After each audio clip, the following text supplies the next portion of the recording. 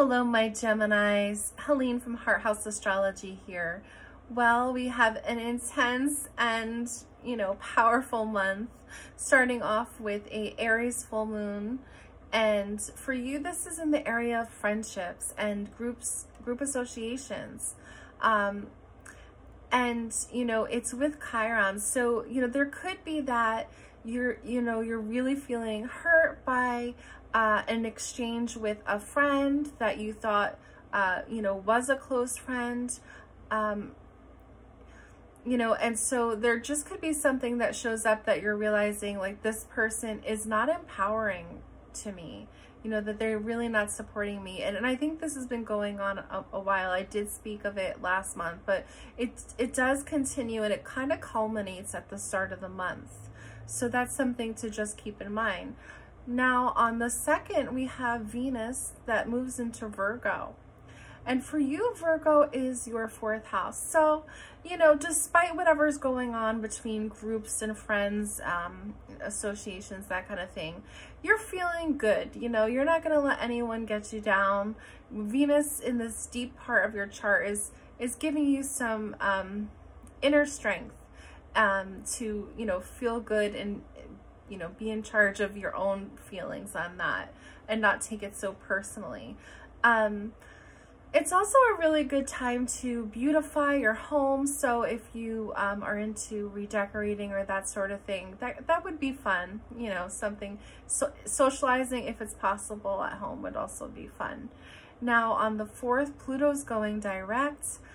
So you could start to feel more empowered now. It's been retrograde and you've kind of had this square with Mars with these groups of friends. So, and it's continuing through the month. But, despite this, I think you're going to feel more empowered, and taking your power back on that. Now we have a Mercury retrograde on the 13th in the sign of Scorpio.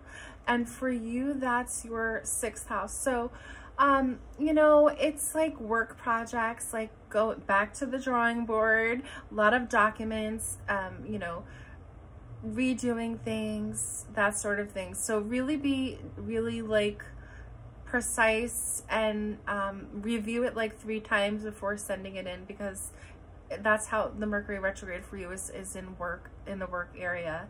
Of course, no signing new work contracts, that wouldn't be advised. And give yourself extra time for commuting to work, and also be mindful of communications with coworkers as well.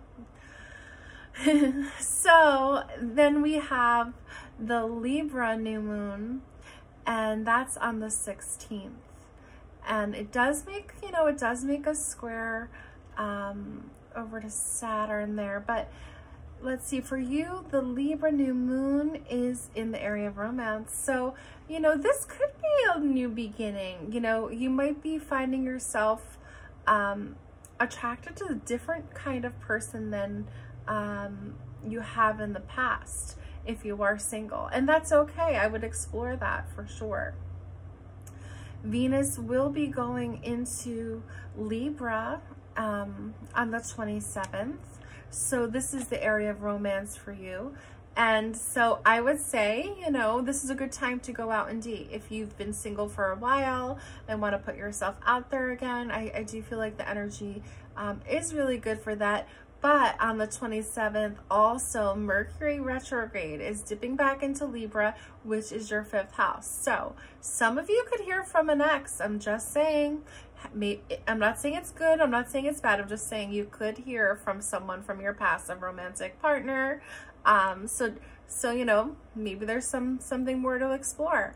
But you do have that, fun romantic vibe going on. So I would take advantage of that. And if you are, taken, this would be a great time to just have a little more date nights and things like that.